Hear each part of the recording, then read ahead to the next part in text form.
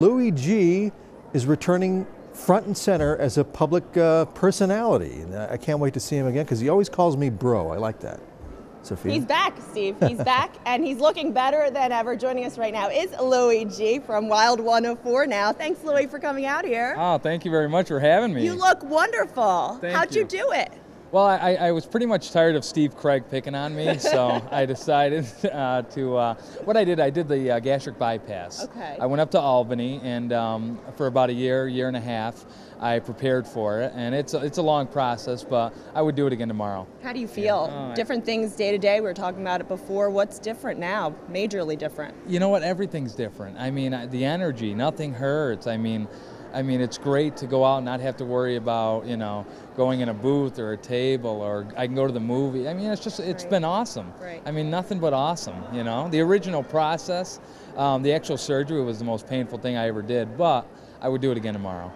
Is that why you did take some time off, kind of going on the airwaves?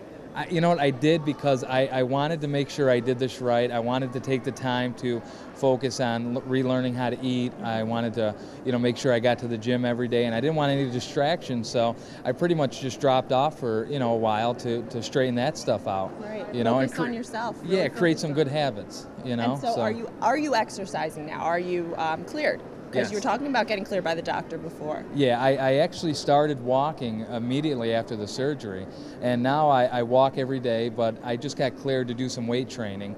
They hold off on clearing you to do that only because no matter what you do as far as weight training goes, you're using some part of your stomach muscle, so they just want to be careful of that. But other than that, it's great, it's nice, it's easy to work out, it's fun now.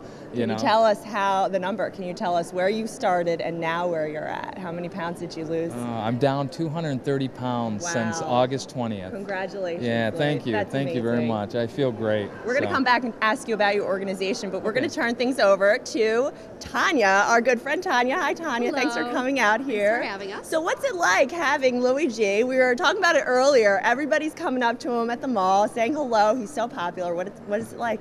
He's awesome to work with. He's absolutely hilarious. It makes getting up at 4:30 every day worth it. Yeah. So the phones have been ringing off the hook all week. Everybody welcoming Louie back to the airwaves. So I'm just happy to have him. And there's something coming up on Monday's show. Tell everybody now so they can tune in. Battle of the Sexes. Oh, he's boy. going down. Thanks, Tanya. Thank you. So, Louie, there is.